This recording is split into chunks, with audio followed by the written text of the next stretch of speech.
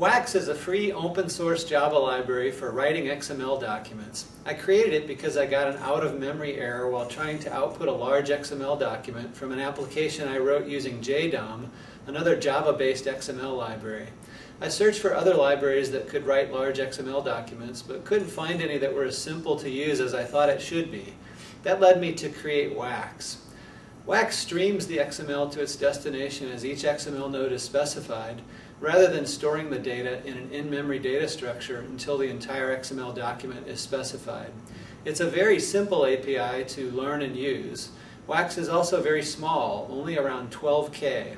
It doesn't depend on any other libraries and only uses standard Java classes. Wax does have some limitations. It only helps with writing XML, not reading it. If you need to read large XML documents, then other approaches, such as the Stacks Poll Parser API implemented in Java 6, should be used.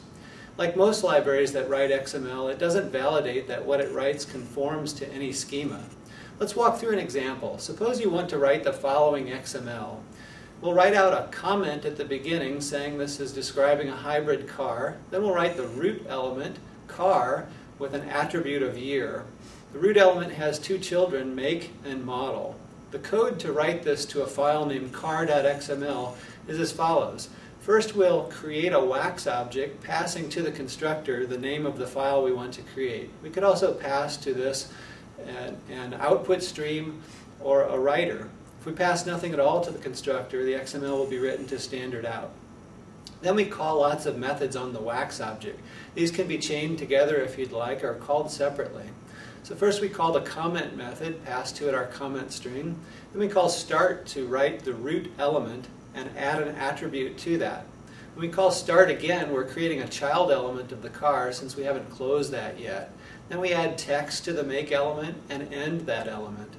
Child is a convenience method that is a combination of calling start, text, and end. So we use that for writing out the model child element. Then we call close, which terminates all unterminated elements, and it closes the destination file, writer, or stream, whichever you've used. There's much more that Wax can do.